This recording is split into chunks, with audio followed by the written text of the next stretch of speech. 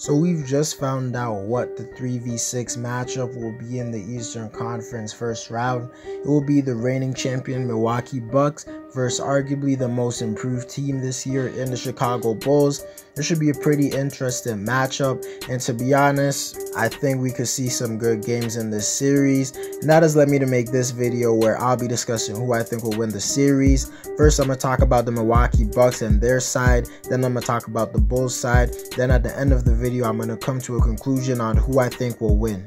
But before we get into the video, I ask you to drop a like on this video as it does help my channel grow. Subscribe to my channel if you want daily NBA content. Also, if you want to reach my goal of 3,000 subscribers, also drop a comment on this video as I do respond to all of my comments, and play that intro.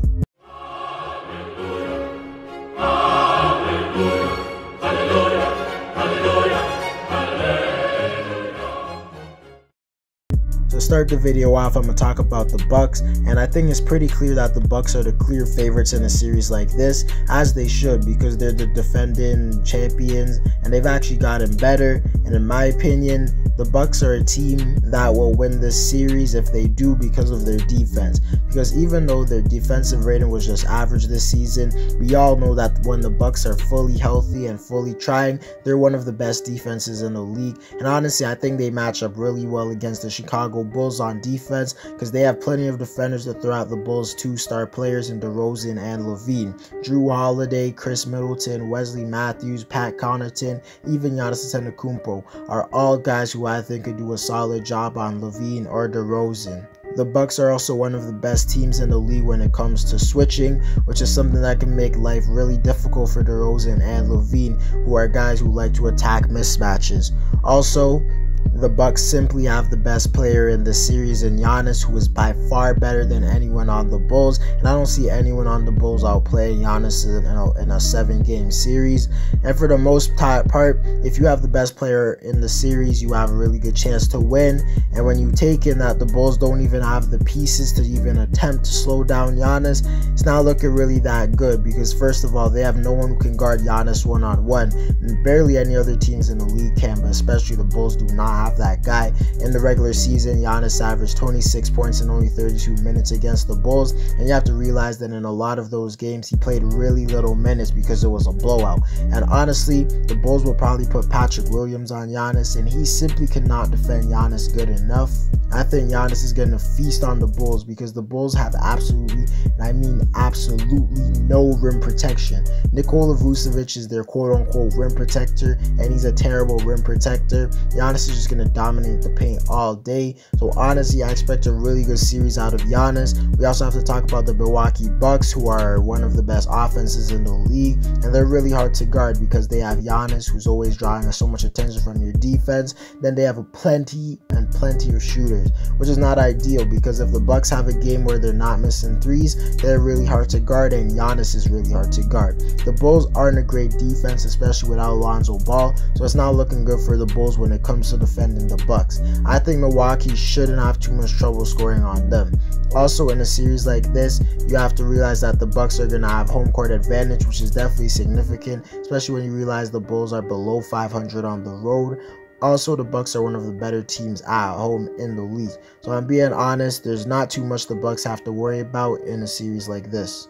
To be clear, the Bulls are clearly the underdogs in a series like this, and to be honest, I think more people would have had faith in them if they hadn't looked so rough to end the year, because to end the year they were just losing to every top team in the league, and they were even losing to some trash teams. Their chemistry, just everything looked off, because if you remember at the beginning of the season, the Bulls were like the #1 seed, but now they fell down to the 6th seed. But to be honest, we can't act like the Bulls are not a good team. They have two of the best scorers in the league, a lot of solid role players surrounding them. And straight up, if the Bulls want to win this series, DeMar DeRozan and Zach LaVine are going to have to play some of the best basketball they have ever played. Because when you look at the Bucks' best players outside of Giannis, those guys are really inconsistent in the playoffs. And I'm talking about Drew Holiday and Chris Middleton. Those guys don't always show up in the playoffs. They're really inconsistent. If DeRozan and LaVine can have a series where they both average 27, 28 points, that will definitely increase the chances of the Bulls winning. The Bulls finished as a pretty bad defense, but we all know when this team is fully healthy, they're pretty good on defense. But the problem is that they're not really fully healthy right now, so it's safe to say that they're still not going to be a great defense. On offense, the Bulls are solid, but they're not as good as the Bucks are. They don't have a crazy amount of three-point shooters, and outside of DeRozan and LaVine, no one is a really good shot creator. If the Bulls want to win this series, I think they're going to need Nikola Vucevic to go back to his Orlando Magic days, just be a flat-out all-star again, because this has been his worst season in the last few years. Not saying he's been absolutely trash, but his roll and shot attempts have really dipped.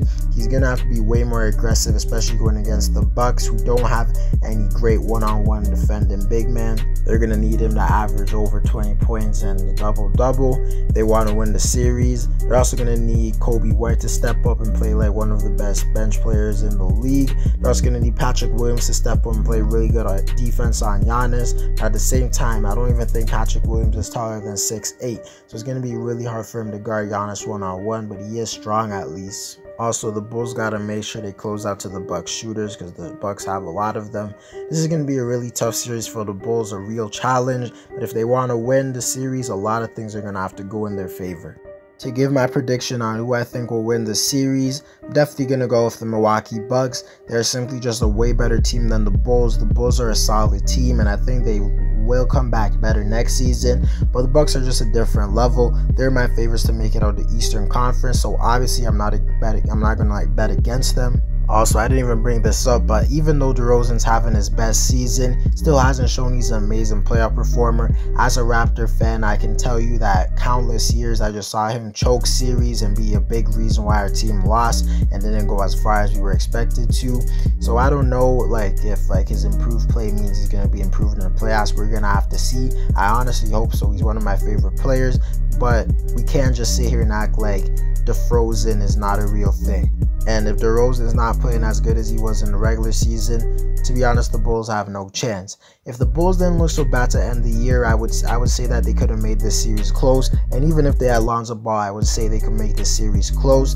But to be honest, I think the Bucks are going to win this series in 5 games. I respect the Bulls enough and what they did this regular season to say I think they'll win 1 game where DeRozan just goes off a bunch and the Bucks have a bad game. But overall, I'm not expecting the Bulls to make this series serious, and honestly I think the Bucks are just gonna surge past them. I know some Bulls fans are gonna be mad about this, but it's just facts. When we come back to the end of the series, I promise you the Bucks will make quick work of the Bulls, and I'm not a Bucks fan at all.